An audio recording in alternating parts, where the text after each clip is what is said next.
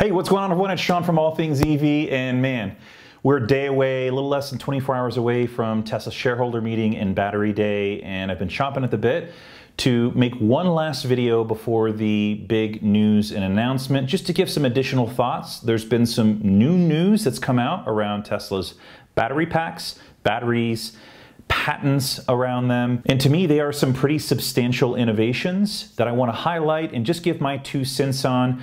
I just want to say up front that this is not going to be a super technical video. If you want technical video on what I'm about to talk about, go take a look at the limiting factors video. I thought it was really good and far more detail that I'm going to dive in. I want to cover what this means from a business perspective, a little bit more higher level, and share a little bit about my perspective based on what I know about Maxwell and some of my behind the scenes conversations with people who know Maxwell pretty intimately. So the first thing I'll cover is Fred Lambert's electric leak on the size of this battery cell. And if this is true, which I do believe it is, this cell is more than 2x the size of the 2170 cell, which would be this one right here.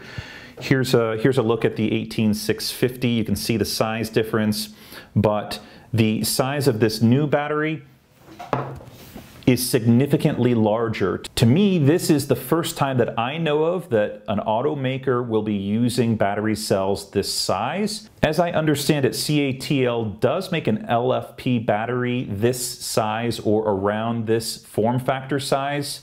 I haven't been able to locate any schematics of it. I wanted to do some sort of comparison between what Fred Lambert leaked and what CATL makes on the LFP side.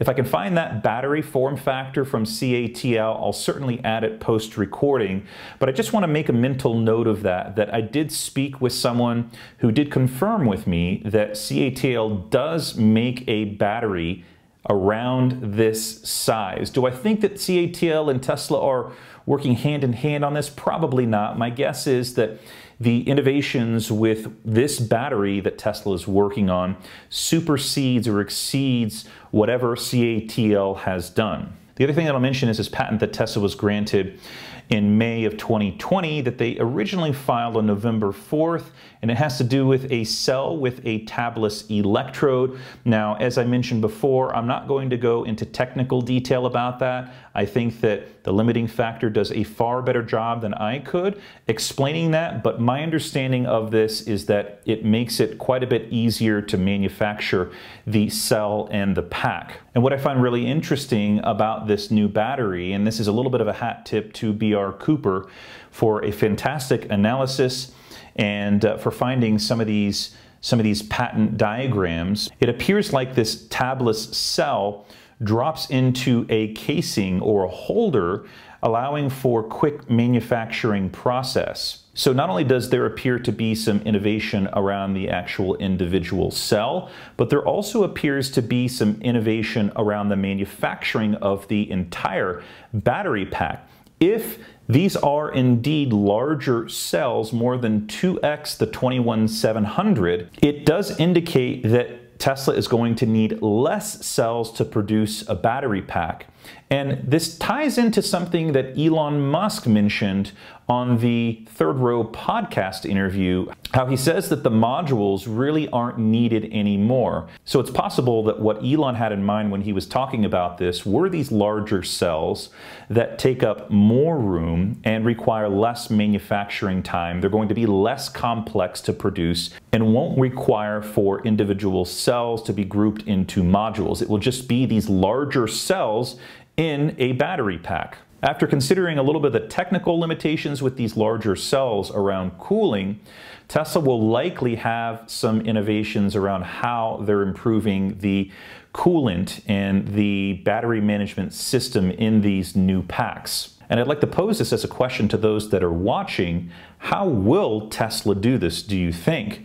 They will have to redesign this because it is a thicker cell and it will require more ingenuity around managing that battery pack temperature and those cells associated with the pack. If we consider some of the things that Elon said today regarding Battery Day and the gradual ramp up of batteries and battery cell production, it's safe to assume that the production of these new batteries will be in very low volume. Now, what cars fit into low volume and make sense from a financial perspective, I have long said that I think that these new batteries that Tesla is working on are going to go into the Model S and X. Now, does this mean that they're going to refresh the entire car or make some changes or updates to exterior design or interior cabin? I don't know, but for me, it seems to make sense that if they want to start producing a new vehicle, they want to start adding these battery cells into vehicles as soon as possible.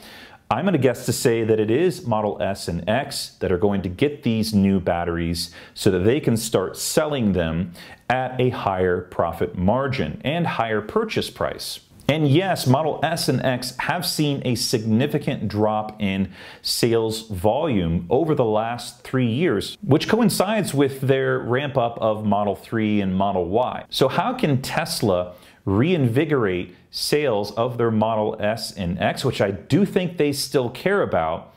I think it's going to be with this new battery pack and potentially slight redesign or update of the Model S and X exterior and interior. And everything that I've talked about so far is not to ignore some of the really interesting, juicy details around Tesla acquiring Maxwell and Highbar and the million-mile battery. These could be things that we hear about tomorrow on Battery Day. However, I don't think that we'll see the full extent of some of these acquisitions for another 6 to 12 to 24 months. Does the dry battery electrode technology from Maxwell get implemented into these new larger form factors that were leaked on electric?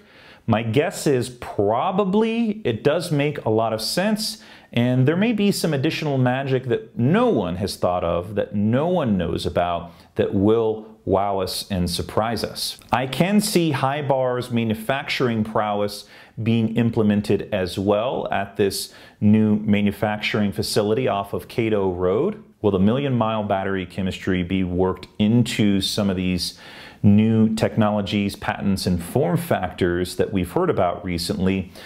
Possibly, but again, I think it's going to be at low volume and in line with what Elon mentioned today. Why is all of this significant to wrap this up and put a nice bow on it?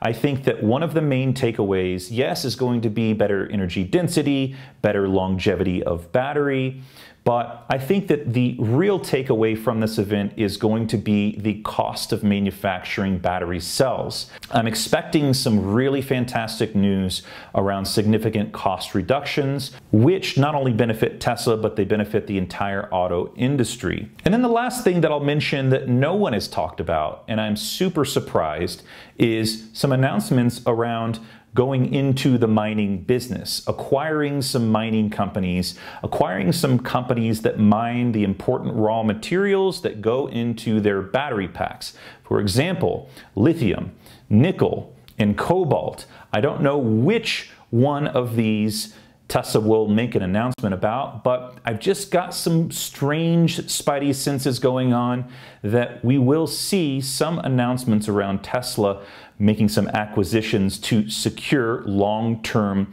raw materials for their battery cell production. Could Tesla make an announcement that they're acquiring a company like Piedmont Lithium, which is a sponsor of this channel? Quite possibly. There are some really interesting things that I've been noticing around Piedmont in particular, so we'll have to stay tuned, and of course we'll probably learn a lot more about any acquisitions of raw material companies, mining companies, in the next 24 hours. I also want to tease one more thing that you can look forward to after Battery Day is over. Ravi Kampaya, which I've had on my channel a couple of times. He's a PhD scholar in nano battery technology. He and I will be diving into Battery Day, its implications, and talking about our thoughts post Battery Day announcement. So make sure you're subscribed to my channel so you don't miss that video that I'll publish later on tomorrow night after we've had a chance to digest everything and talk about our analysis. It's guaranteed to be super insightful, and because Ravi is in the industry and has worked in the industry, you will enjoy his technical analysis of Battery Day. All right, that wraps up this video. This has been such a fun journey following Tesla, their road to Battery Day over the last couple of years. And a huge shout out to all of my Tesla content creators who've covered this a little bit ad nauseum, but in detail for all of you to enjoy. Give them some love. Go watch their videos again. And please, if you want a more technical deep dive on Battery Day and some of these recent leaks and breakthroughs, go check out the limiting factors video. I think you'll really enjoy the in-depth analysis. This is Sean from All Things EV. Thank you so much for tuning in. I really appreciate your attention. I'll catch everyone on the next video.